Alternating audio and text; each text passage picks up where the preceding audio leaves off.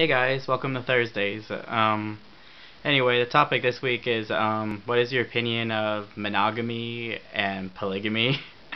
Which I found kind of amusing actually, because as I've stated before in other videos, raised Mormon, and that's one of the things that Mormons are well known for, is that they used to practice polygamy. They don't anymore, but there is sects out there that still do.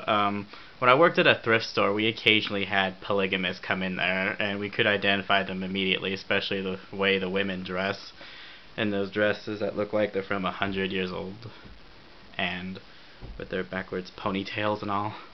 Well, anyway, what I have to say is, if you can handle like more than one person at a time, well, good luck to ya, because having a relationship with just one person is hard enough. Imagine having like two or three or even like 10. That would be way too much to handle for me, personally.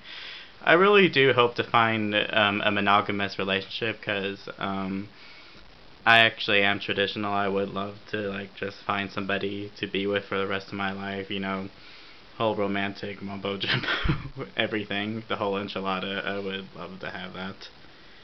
And hopefully I'll find somebody someday. But anyway, that was Thursdays, and I hope you guys liked this video, and see you next week.